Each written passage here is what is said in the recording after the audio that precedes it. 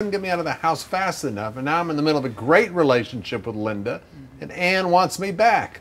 So, what? So I'm torn. Oh, come on. Torn? Bill, Linda's the perfect woman.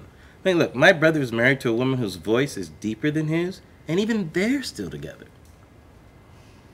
I mean, she's great, you guys, but she's not flawless. Oh, come on. I Google imaged Linda the other night, and then I had sex with my wife, and I pretended it was your girlfriend. That's how fantastic she is. I needed that. And I have to admit, on a group level, I did the same thing. You made love to MacFarlane's wife? Yes, that I did.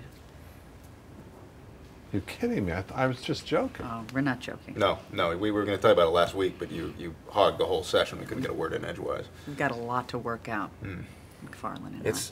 It's complex. Yeah, but I got to tell you, this conversation we're having is turning me on, so I'm a mess.